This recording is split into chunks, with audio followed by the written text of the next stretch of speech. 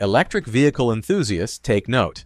Tesla, the priciest option around, is seeing its stock dip just before an important company announcement. Meanwhile, GM has introduced a brand new zero-emission engine that could render both electric and gas-powered cars outdated.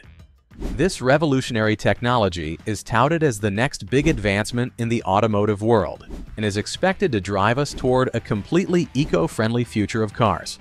So let's not waste any time and check out this new way of thinking as GM's CEO announces this groundbreaking engine that will change the world.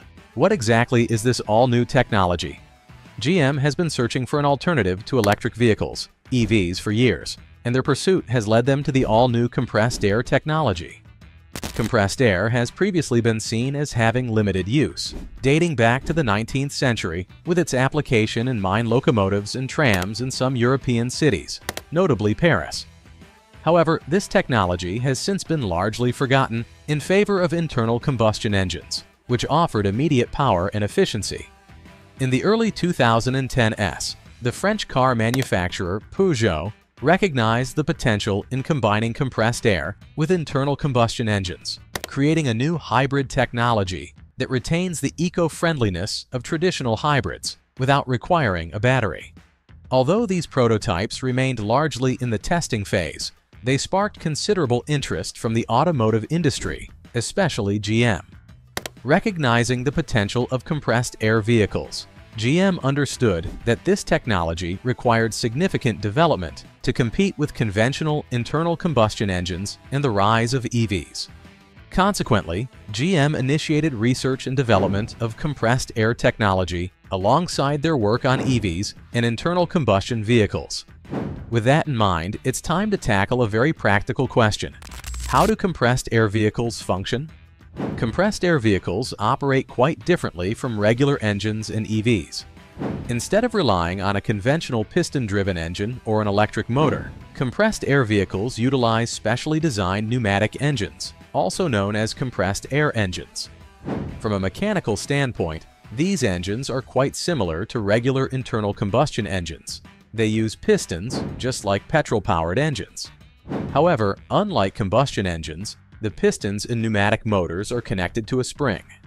Instead of relying on an explosion to create piston motion, pneumatic motors introduce air into the chamber, increasing the pressure inside, which pushes the piston to its maximum length.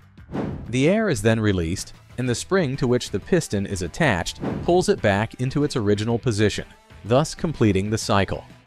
Generally speaking, the engine is very similar to internal combustion engines and can therefore utilize a wide array of technical solutions, shortening the development cycle, which is also what attracted GM to this concept.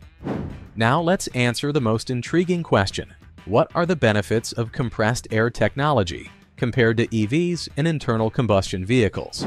The most notable benefit is, of course, the fact that it is 100% pollution-free. It's simply pressurized air, meaning there is no environmental damage caused while it operates. As a result, compressed air engines address one of the most significant issues that traditional combustion engines present: direct pollution of the environment.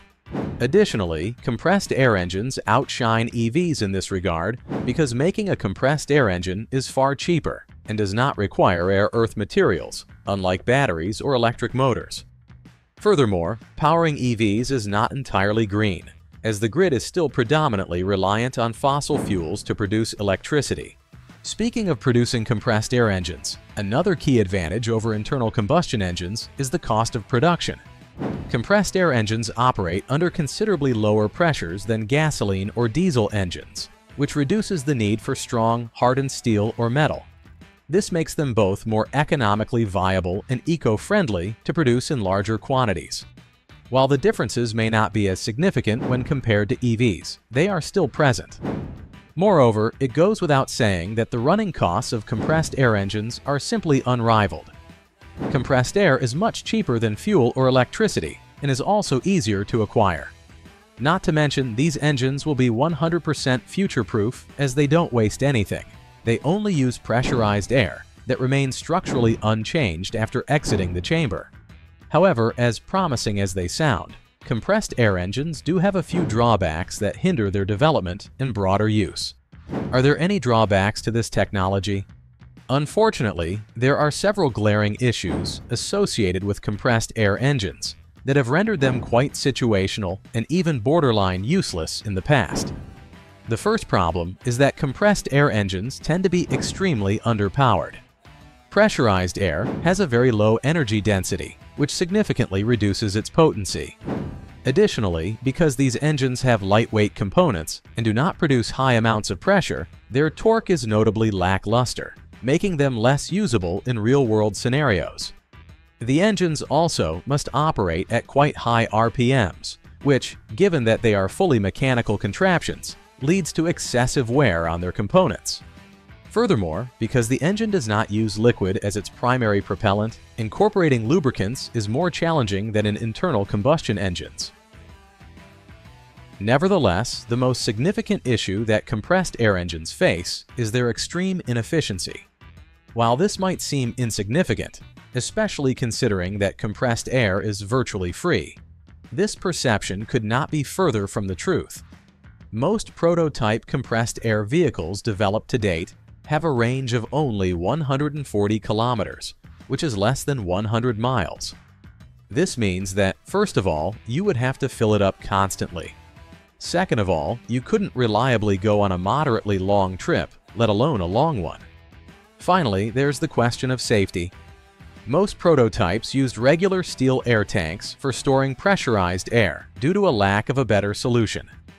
This meant that the car, which was already gutless in itself, would be prominently less potent due to increased weight, while also being susceptible to explosions if the tanks were damaged, as you were after all sitting on a bunch of pressurized gas. That said, GM has been working extremely hard on ridding this technology of its glaring issues, and they have been quite successful at it. First of all, the problem of the car's power has been solved with the introduction of new high-pressure air tanks. These high-pressure tanks compress the air even further, which translates into higher cylinder pressure.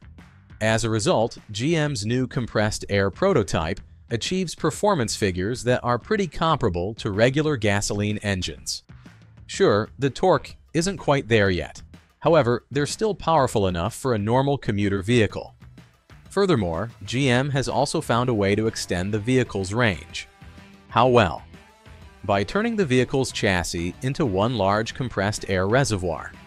However, this requires the vehicle to be specifically developed with compressed air engines in mind.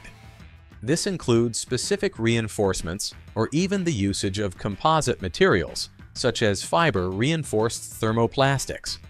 This allows the vehicle to retain exceptionally low weight while also being much safer than using regular high-pressure tanks, as crashing and rupturing the reservoir won't lead to an explosion no matter what. When will this technology be implemented? Well, the answer to that question is incredibly complex. However, there is a very solid possibility of these engines entering mass production in the next few years. This is because, as can be concluded, GM has truly invested itself in making this engine a reality. They keep researching and developing solutions to many existing problems and are incredibly devoted to creating a truly fantastic product that would revolutionize the automotive world entirely.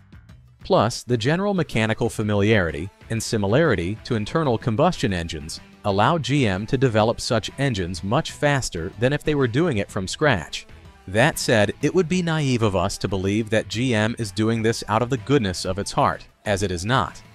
GM understands all too well that the days of internal combustion engines are numbered, and they still don't have a foothold in the EV market. As a result, GM is looking for a way to create a new market of vehicles that would allow them to dominate other car manufacturers while also making obsolete both internal combustion and EVs to further secure their hypothetical position as the leader of the new automotive age. But as good as this all sounds, this isn't the first time a major manufacturer tried implementing compressed air into vehicles. As we've already mentioned, Peugeot 10 or so years ago made a hybrid version of their Peugeot 2008 crossover. However, instead of using electric energy, this vehicle combined an internal combustion engine with compressed air.